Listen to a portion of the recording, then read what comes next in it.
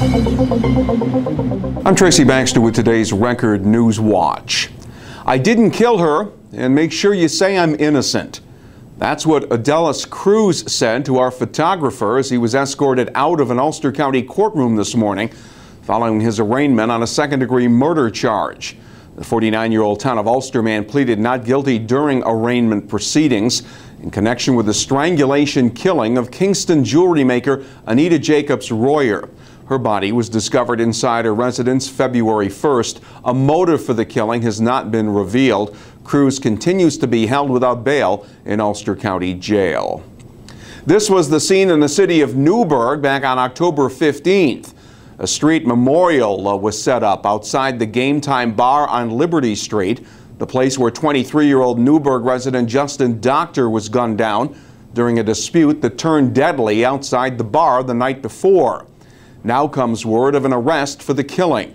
Newburgh police say they've charged 21-year-old Charles Alexander of Newburgh with second-degree murder and criminal possession of a weapon. Alexander was being held for arraignment later today. Several shots were fired during the incident, and early on in their investigation, police recovered 3 handguns and arrested 5 others for weapons possession. State police investigators say he posed as a 30-year-old man and befriended a 13-year-old girl on the internet. Then, after developing an online relationship with her, 51-year-old Arthur Bielowitz Jr. of upstate Ontario County, New York, drove to Orange County, where he met the girl and then took her to a secluded area park where he forced her to have sexual contact with him. Following a 4-month-long investigation, Bielowitz was arrested Tuesday in Ontario County and then returned to Orange County, where he was charged with first-degree criminal sexual act, first-degree sexual abuse, endangering the welfare of a child, and unlawful imprisonment, as well as disseminating indecent material to minors. He was scheduled to be brought to Town of Wallkill Court today after being sent to Orange County Jail on $100,000 bail. Elsewhere, Town of Lloyd police have decided to suspend the member of their department whose gun accidentally fired while he was patrolling Highland High School back on Tuesday. Part-time officer Sean McCutcheon has been placed on leave as school resource officer while the police department conducts its investigation. McCutcheon's pistol accidentally discharged while he was walking down a school hallway. No one was injured. The school district has put the resource officer program on hold pending the conclusion of the investigation. Its fans love it. Its opponents call it deplorable and brutal. Now mixed martial arts cage fighting has moved a step closer to legalization here in New York State.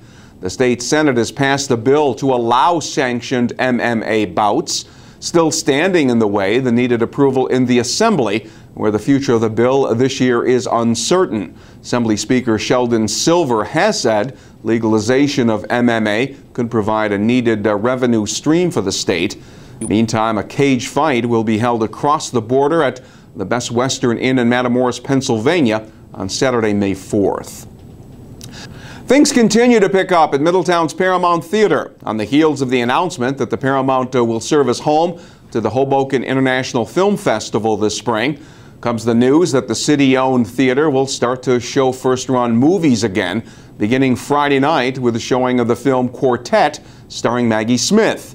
First-run film viewing hasn't happened there in more than 30 years. Middletown Mayor Joe DeStefano says it's a sign that the Paramount Theater has come full circle.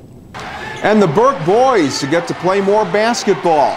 The Burke Catholic Eagles moved a step closer to a coveted state basketball title after defeating Poughkeepsie 67-58 in the first round of the Class A state tournament last night at Mount St. Mary College in Newburgh. Stan Busick led the way with 23 points and 11 rebounds. He told Record Online sports reporter Doug Mohart they were fortunate to hang on after nearly losing a 14-point fourth-quarter lead. Kind of a crazy ending. You guys got up big and then it kind of whittled down. What were you guys thinking and what was going on? I would say we're probably not as composed as we should have been. Turning the ball over too much. I think the pressure was getting to us, but down the stretch, I think we found in ourselves to just pull it out. The Burke Catholic Eagles will now play Maine and Well in the state quarterfinals coming up on Saturday in Binghamton.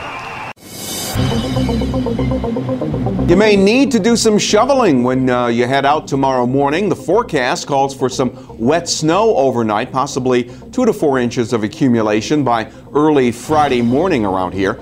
As for Friday, the day will begin with clouds and a little leftover light snow, but the sun could be breaking through by afternoon. Temperatures should reach 40 degrees. Big improvement coming up this weekend with temperatures up around 50 degrees Saturday under a mostly sunny sky. Well, stay connected to the latest news and weather information here at Record Online and get a complete look at all that's happening by reading the Times-Herald Record. For Record Newswatch, I'm Tracy Baxter.